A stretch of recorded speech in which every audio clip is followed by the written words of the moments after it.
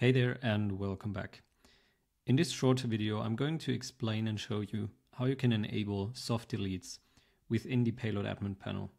Now, first of all, what are soft deletes? There's basically a difference between a normal delete, which means you click on a delete button and a document actually gets deleted from the database, and a so-called soft delete, which actually isn't a delete. The document just gets hidden. So for example, again, you click on the delete button, but instead of deleting the document, it actually gets updated, and we can specify an attribute, for example, the deleted attribute, and this is going to be set to true. And in addition to that, we need to set a filter that enables us to hide all documents in our list that actually have this attribute set to true. Now, why would you want to use soft deletes? So first of all, they are mistake proof.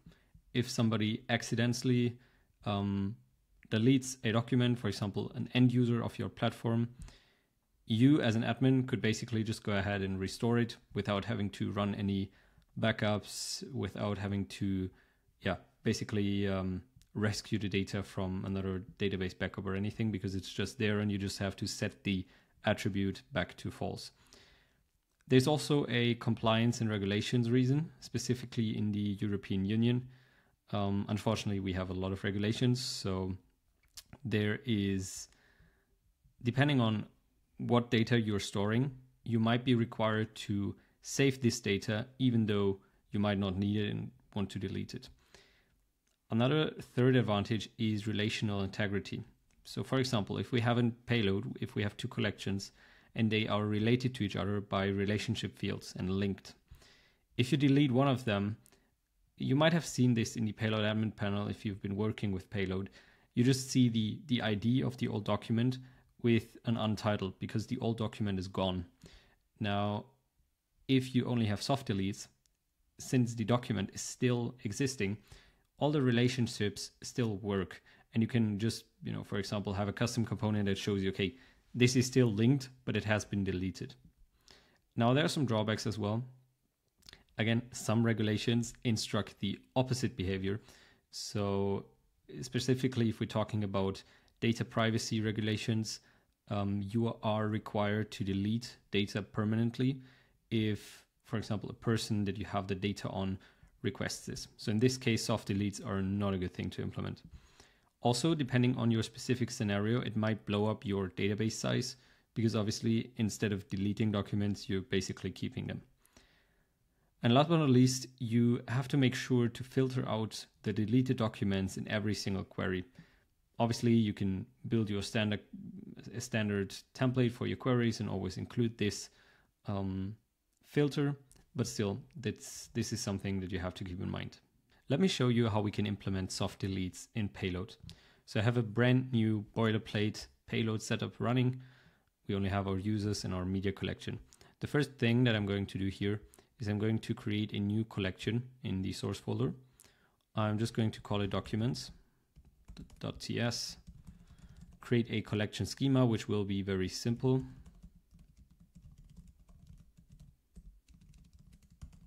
We have to give it a slug.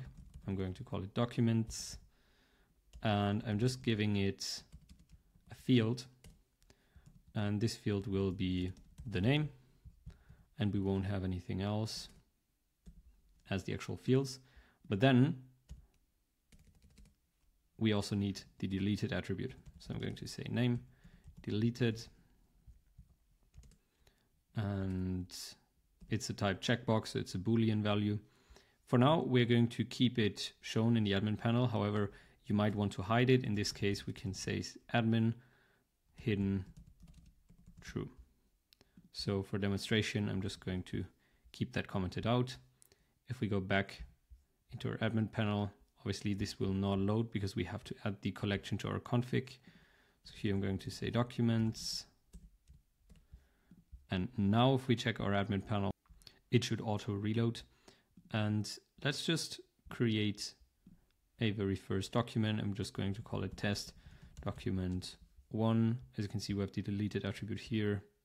And I'm also going to create a second one, test doc 2.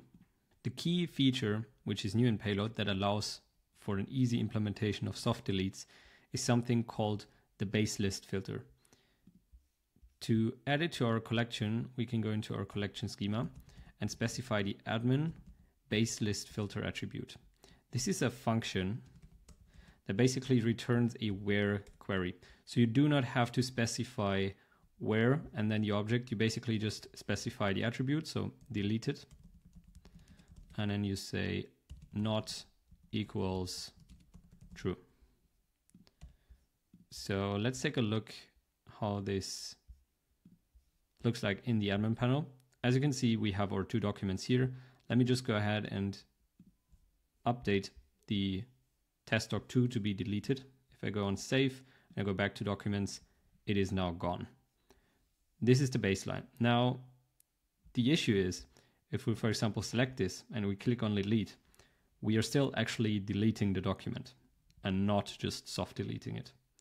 In order to fix this, we will need to create two custom components and update the access control in Payload so that we're actually not having the ability to delete the document in the first place. So I'm going back into my collection config. I'm going to specify access. And here I'm going to say delete. And I'm just going to set it false for all users. Now you might want to improve on this. For example, you could say only normal users can't delete anything, but the admin, so if the user has a specific attribute, the system admin could delete them. You can obviously adjust that here. Now, since we set this access control delete to false, if we check back here, we select it.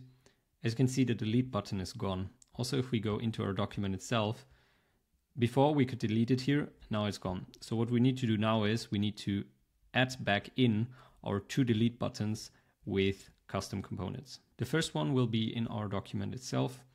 So I'm going back into our code base. I'm creating a separate folder called UI. And in there, I'm just pasting my custom component here. So as you can see, we get a few TypeScript errors, or rather import errors. The first one we'll fix since we don't have the actual function behind that yet. We're going to create that in a second. But also, we're using something called useDocumentInfo. This is a hook that Payload provides us from the @Payload CMS UI library. Now, this will work, but the editor still complains because it can't find the types. So what we actually have to do is we have to do pnpm install @Payload CMS UI. And this should get rid of the error that is displayed here. So I'm just going to quickly explain what the custom component does. It uses the useDocumentInfo hook to retrieve the data of the document, and the data contains the ID, which we need. So it returns a button. It only returns the button if there is an actual ID, because if we are in the create phase of a document, obviously it doesn't make sense to display this button. So if we have an ID, if we have a document, we have this button. On click, it soft deletes the document, so it updates the document with the deleted attribute. And then it basically redirects us to the documents collection. So let's go ahead and create our missing server action. For this, I'm creating a separate actions.ts file. And there at the top, I'm going to specify use server because we're using a server action. And I'm exporting a default, sorry, not a default, but an async function, which I will call soft delete documents. And it will have an array of IDs that I can give it because I can basically delete multiple documents.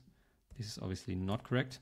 The first thing that I need to do is I need to initialize the payload object. So I'm going to say const payload equals get payload. Now, if you're used to the version 3 beta, you might have been using get payload IHMR. This function has actually been kind of deprecated or is not encouraged anymore. So right now you can basically just import get payload directly from payload. Obviously, we'll still need to specify the config. So we'll have to import that separately. Config from add payload config. And now what we can do is we can use this object to basically perform an update operation. So I'm going to say await payload.update. So this was just autocorrected. Update collection will be documents, and I will have a filter where the ID of a document is in our arrays of IDs. And I'm going to update the deleted attribute and set it to true. And we got a small TypeScript error here. It says the property update does not exist on the type promise. That is because I forgot to await the getPayload function here. If we go back into our custom delete button, it should actually now find, so export async function soft delete documents. It actually should find this. So this is kind of an incorrect warning and it should already work. We just need to add our custom button into our document. So in order to do this, I'm going to create a UI field. I'm going to call it custom delete. It will be type UI. I have to specify the admin property, components, and field. And you might be used to actually importing this directly. In the new Payload version 3, you have to specify the path name. So I have to say collections, UI, custom delete, and not .tsx, just custom delete basically. So let's check our admin panel.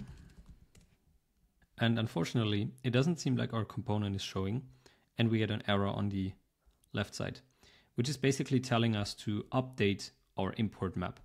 So as I said, you might have noticed this is a very special pattern of importing custom components.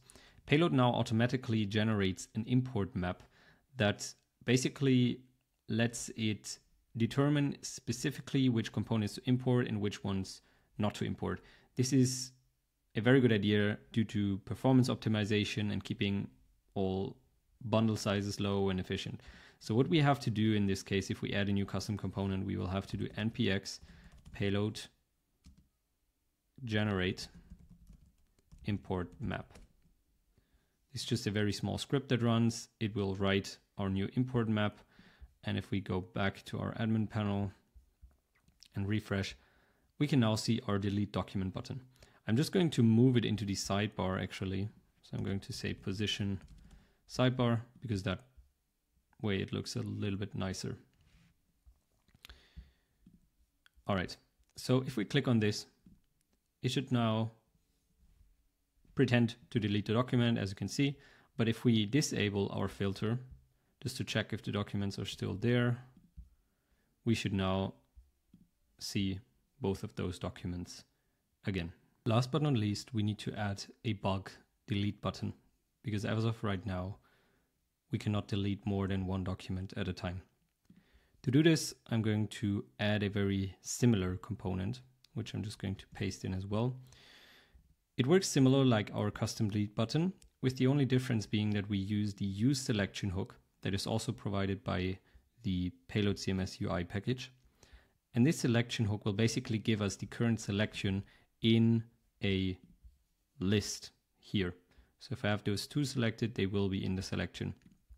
Now, the selected elements actually are not an array, they are a map. So what I'm doing here is I'm basically transforming it so that I have a clean array of IDs that are currently selected. So if, and that's another property, the count, if the selection has a count, so if one or more documents are selected, this button is shown. And what I do here is I basically just give it, okay, this is not even necessary. I basically just give it my selection array, and after it has deleted, soft deleted all those elements, it is just going to reload the page. Now this is a very bare bone implementation. You might want to optimize this to not just refresh the page, but do a silent refresh or actually support more than one collection, have it flexible, or maybe even have it as a plugin so that it supports all collection in your payload project. To add this to our documents, I'm going to specify the components property in the admin object, and in components I'm going to define it as a before list table. So I'm going to put the path here. Now, unfortunately, as of right now, you can't really put it directly next to the custom delete buttons. So it won't appear here, but it will appear above the table. Let's reload and check if it's already there. If we select it, yes. So here it is, delete selected. Now let's test it by clicking on it. And it just refreshed the page. Now they are gone. Let's check if they are still there, if they have been soft deleted. I'm going to comment out our base filter, go back in here, and now they reappear. This will be it for today's video. If you do have any questions about the soft delete feature, please let us know in the comments below. And apart from that, take care and see you soon in the next video.